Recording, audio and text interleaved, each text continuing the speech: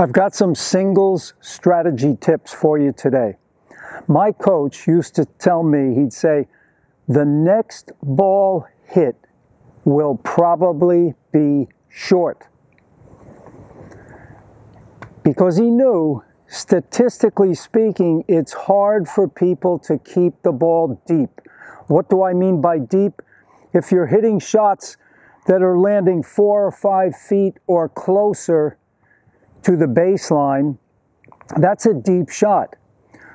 Now, a short ball is something that lands inside the service line or around the service line. Now, if you take a lesson from Roger Federer, okay, he was the best at recognizing a short ball.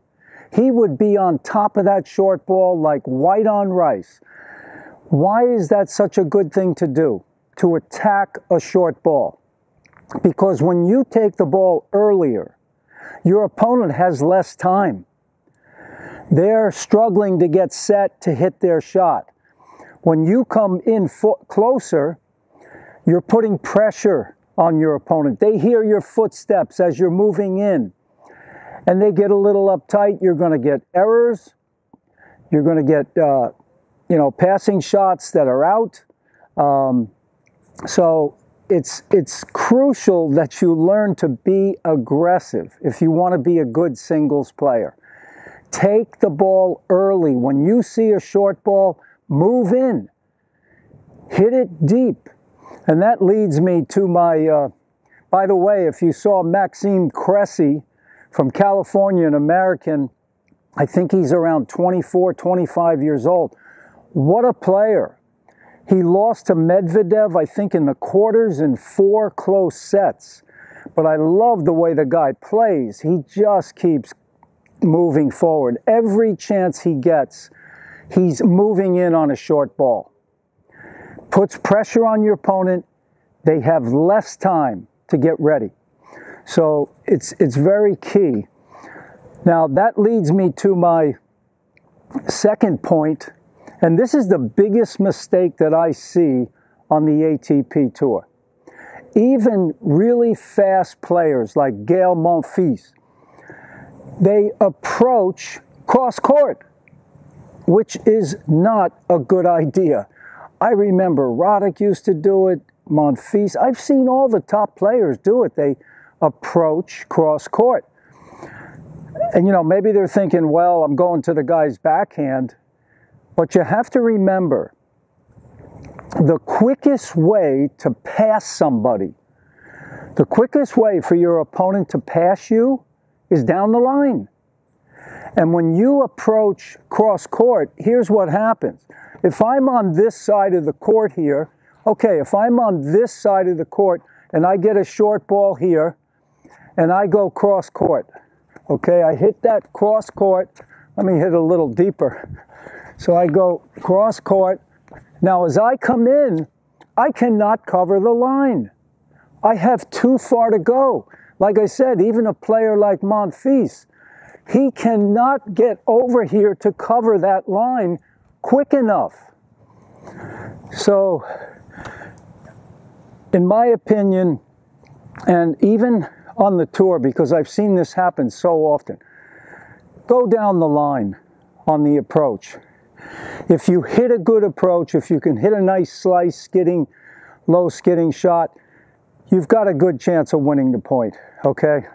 Probably better than 50%, all right, chance. So, yeah, I've seen that happen so many times. The players, they're on this side of the court here, let's say, and they hit a topspin forehand, cross court. They're coming in. They try to get here, but you can't get there in time.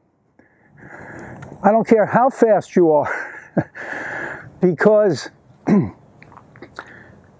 ball will get by the player moving in 20% faster.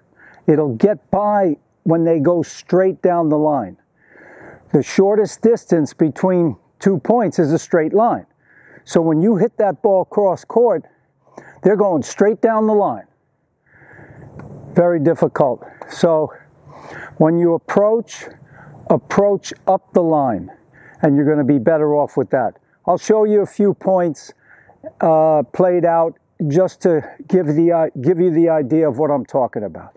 Okay, let's take a look in slow motion. I spot the short ball.